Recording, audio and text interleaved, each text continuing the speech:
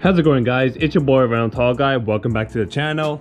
Another video. We're working on the blue XJ once again, and today we're gonna change the shifter. So I'm gonna show you how to do it. There was no other video that was showing how to replace the shifter on the XJ. I found one for like an old Jeep, which I think is about the same. So I'm just gonna go ahead and change it. Alright, so we're gonna go ahead and remove the center console first. I believe we have to remove these two Phillips screws here, and then there's gonna be a couple more screws down there, and then I believe that's basically it. Everything else is held up by like clips, so I'm gonna go ahead and remove it. All right, so I went ahead and removed the two screws. This part looks like it's ready to pop off. I had to find a way to remove the shift knob here so that the arm can slide out of the boot. I'm not sure if I'm supposed to twist it. I don't see any like Allen screws. So do we just twist it for it to pop up or what? You actually have to remove the little diagram. Is actually like a little button that goes here. You can use a screwdriver to pry it out. I kind of damaged the surface here, but it's not a problem. I really don't care. So basically, you're gonna have a 15mm nut here that you have to remove, and then the knob should come right off. So let's go ahead and do that. Some models has a impact nut on the bottom here, so you just want to pay attention. For this one, it was just that one single nut. And now we should be able to slide the console out and remove this whole unit. So let's go ahead and do that.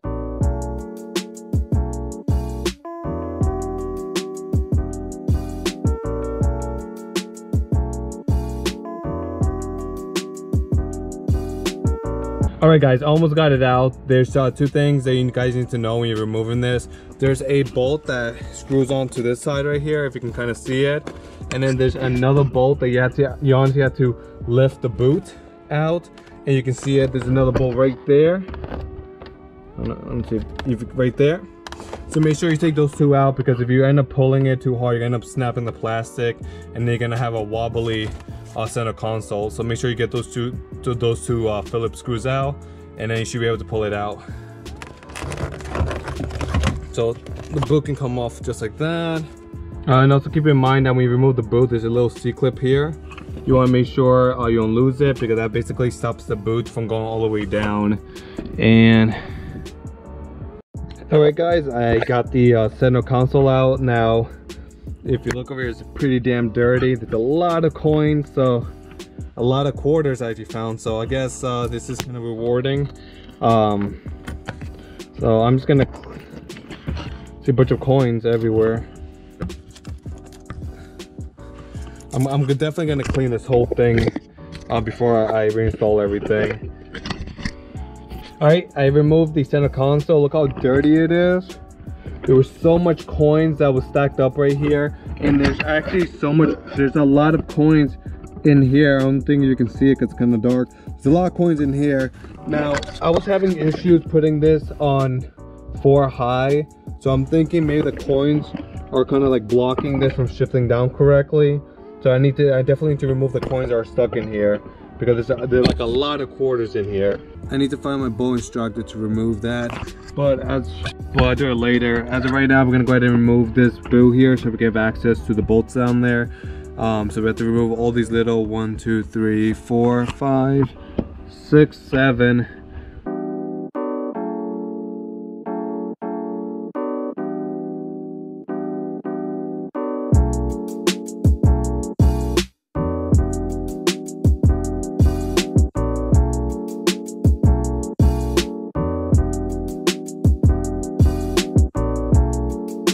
Alright, I was able to remove all the bolts for this rubber boot. Honestly, this thing was a pain in the ass. It was actually a 7mm, in case you guys are wondering. Just take your time with that, because the bolts the bolts are so easy to round off that it's gonna be a pain in the ass to remove if it strips. So now we're gonna go ahead and remove the 4 bolts that holds the shifter in place. So we're gonna go ahead and remove that now.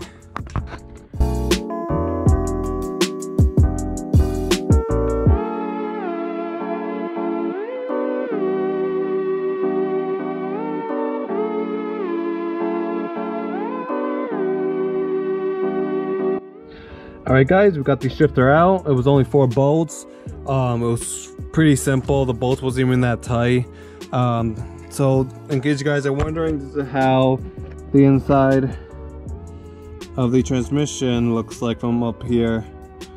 You want to go ahead and make sure nothing goes down there because it will cause transmission damage. So I'm gonna go ahead and just put like a shop towel on top so I make sure no debris gets in there. There we go. All right, let's go take a look at the shift. The bushing actually looks pretty nice. Doesn't look too beat up, but it is. If you see how it's spinning, you can kind of tell that it's spinning on its own due to gravity. So it could be too loose. All right, so I'm gonna figure out how to take this off and install the new one. The new one I have is right here. This is the new one right here with new bushing and everything. So I'm gonna see how I can install this one. Well, I'm gonna have to remove the housing somehow. It doesn't look like it has bolts. I'll figure it out. And we're gonna go ahead and install the new one. So I learned how to remove the shifter from the shifter housing. Now this is my first time doing it, so you know, if you guys find something incorrect, let me know, because this literally is my first time doing it, because I never owned a manual car where I need to change the shifter. So this is a new one. If you pay attention to a new one, they have like this little notch here. This is where these retainer bolts are in place to hold the shifter in place so it doesn't pop out while you're driving. To remove this, you're gonna put both thumbs here and you're gonna turn it counterclockwise. I believe it's counterclockwise. Let me see. Yeah, you're gonna turn it counterclockwise.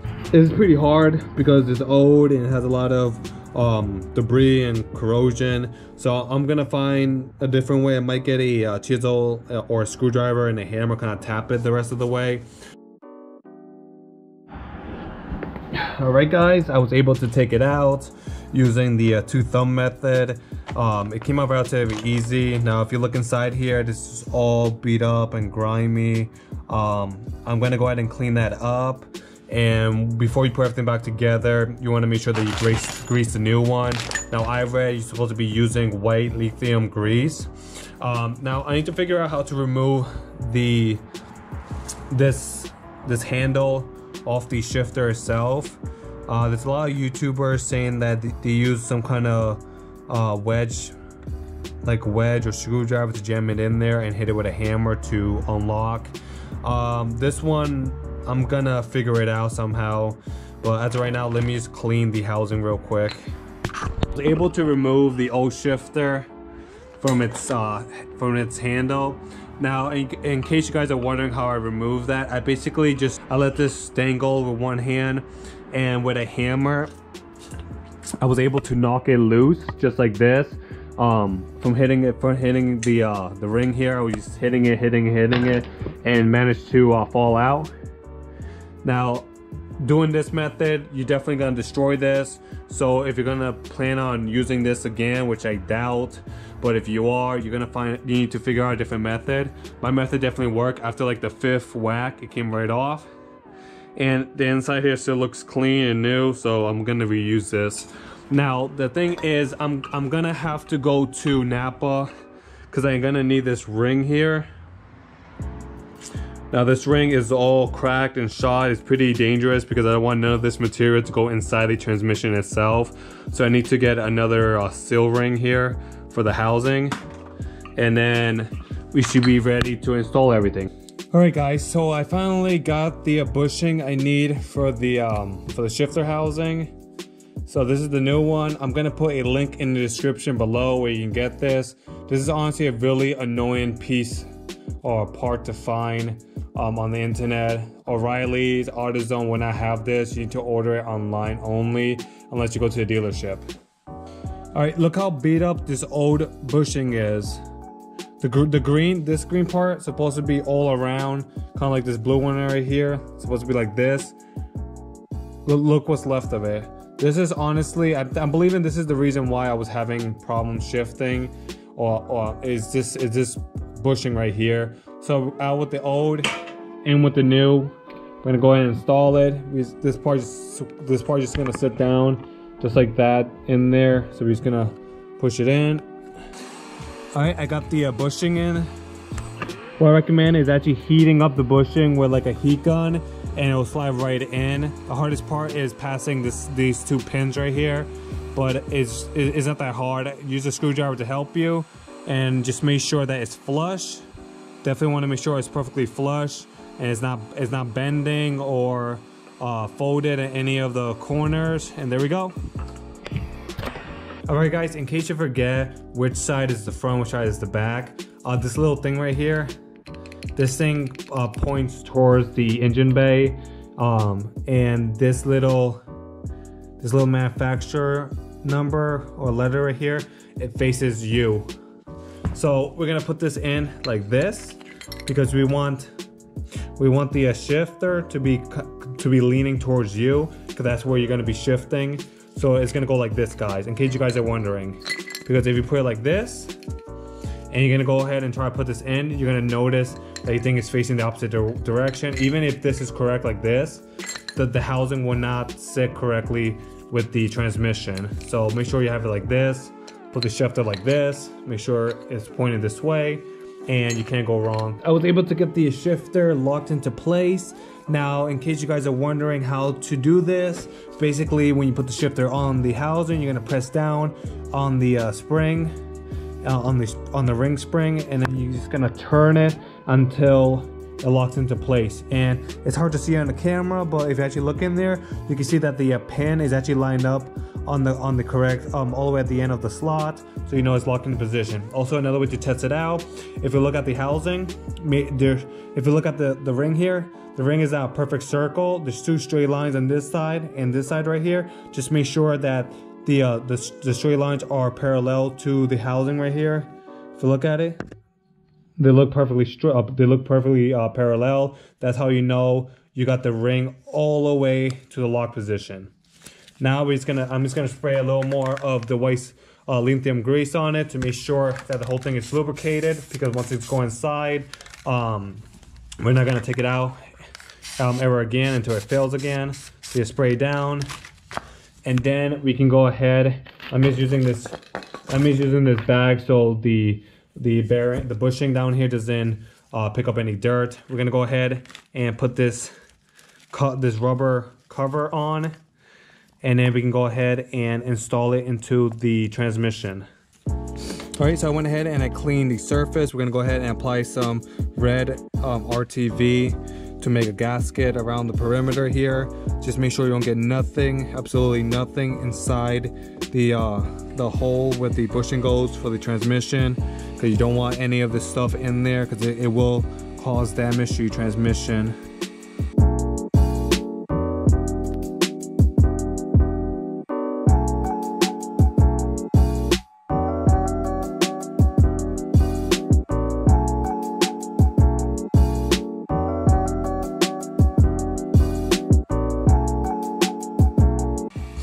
All right, once you got the RTV all around the perimeter, you can go ahead and install the housing now. As I mentioned before, you want to make sure this part is facing forward and that the shift handle is facing towards your direction. So we're gonna go ahead and make sure the bushing is straight. We're just gonna go ahead and lower it in. All right, when installing the bolts, make sure to use plenty of thread locker. Because these bolts are abused by a lot of vibration from the transmission, so you want to make sure that these bolts stay in their place and not loosen over time.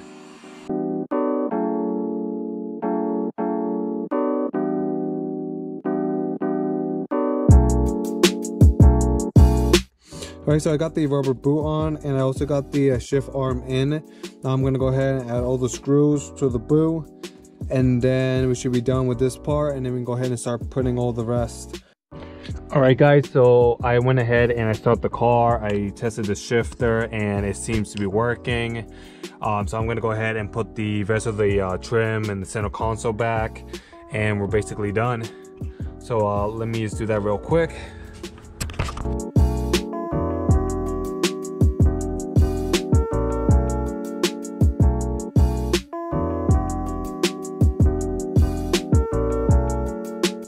Alright, so I got the center console back. I went ahead and also Make sure that the air duct that runs through the center console is sitting correctly. I went ahead and installed the one bolt that goes here, and also the one bolt that goes here.